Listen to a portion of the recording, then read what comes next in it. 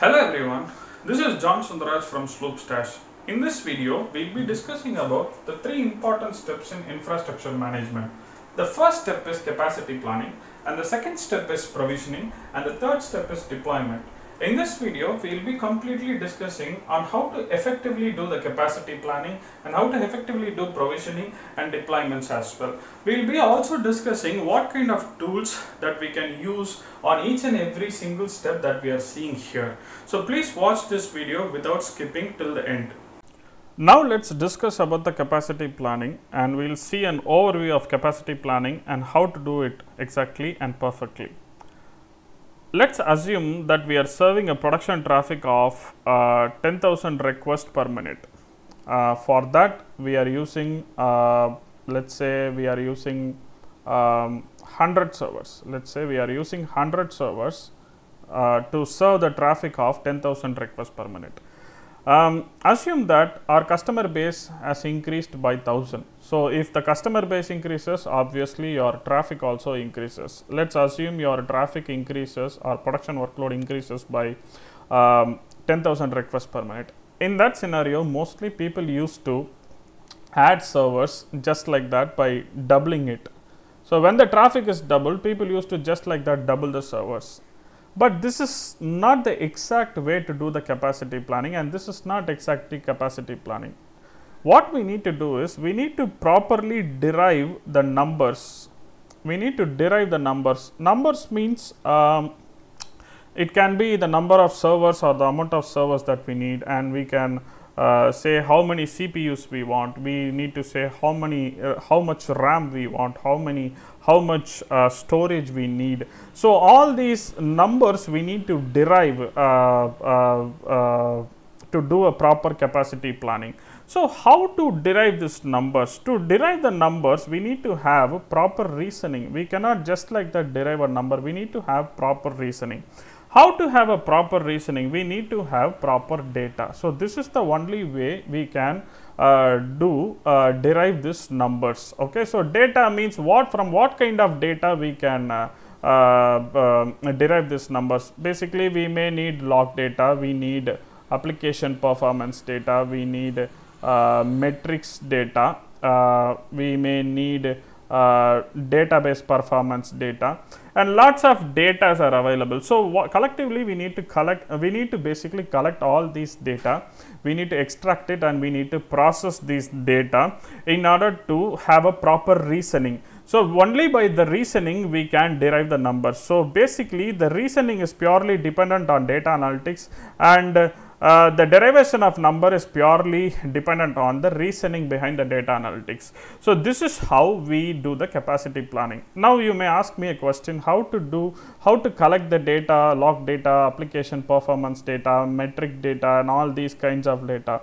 So for that purpose we can use tools like Elasticsearch, SloopStash, Kibana, which is an open source thing, so that you can here with Elasticsearch, SloopStash, Kibana we can do you can do log analytics, application performance analytics, metric analytics, and lots of other things, alerting and all.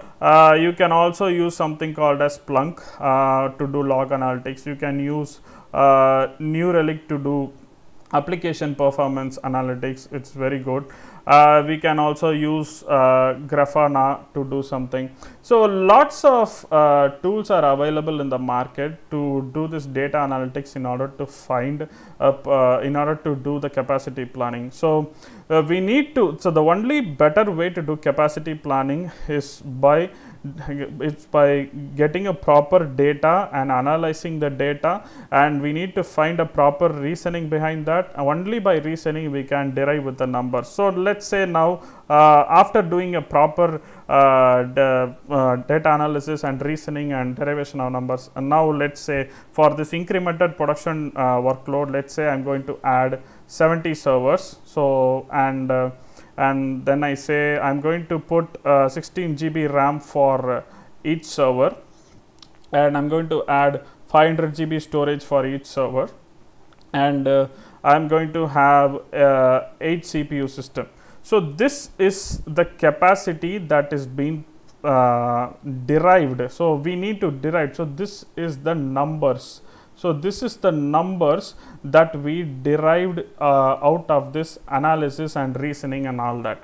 So this is how we effectively do capacity planning. Hope you all understood what is capacity planning and how to do it. Now let's move on to the second step, that is provisioning. Now let's discuss about provisioning. Provisioning means provisioning of infrastructure components. In the last step, we have derived with this numbers, say 70 servers. Each servers requires 16 GB of RAM, 500 GB of storage, 8 CPU machines. So this is the derived capacity from the capacity planning step. Not just stopping with the servers, sometimes we may also need to derive the number of containers. Sometimes we may need to derive the network that is required. Sometimes we may need to derive the subnets that is required. Sometimes we may need to derive the storage that is required, and lots of other components as well. So capacity planning is not just going to stop with the servers alone. So lots of components are involved in that. So basically this is our derived capacity.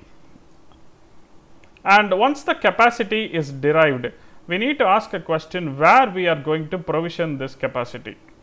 So let's say I may be using Azure cloud, I may be using Google cloud, I may be using AWS cloud. So it is up to my choice. So I can provision this capacity on any kind of cloud service provider. So basically the cloud service providers provide the infrastructure resources that is required to do that. So while provisioning this infrastructure components like servers, containers, networks on these cloud service providers, or even in our own data centers, we need to always keep in mind that we need to do the automated provisioning. We need to properly automate everything. Automation is very important thing while doing the infrastructure provisioning.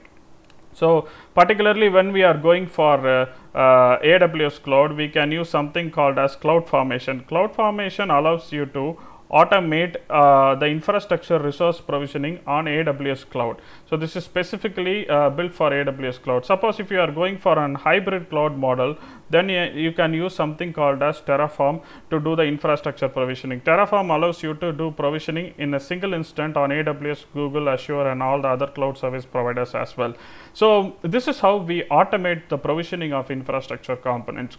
Not just automating the provisioning, it also helps you to, these tools helps you to manage the resources on your cloud service providers. Basically creating, updating, deleting, all these things are managed by these tools. So this is how we effectively do the infrastructure provisioning.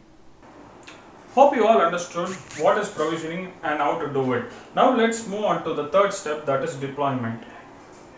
Now let's discuss about the deployments. Deployment is the process that falls after infrastructure provisioning. Deployment is a very simple process of installing, configuring, and managing software services on servers. You can manage multiple software services, or else you can manage single software services across across multiple servers or single server. So that is what deployment is all about.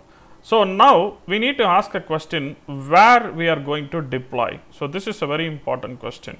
So we are going to deploy the software services on the provisioned infrastructure. In the previous section or in the previous step, we have provisioned multiple servers during the infrastructure provisioning.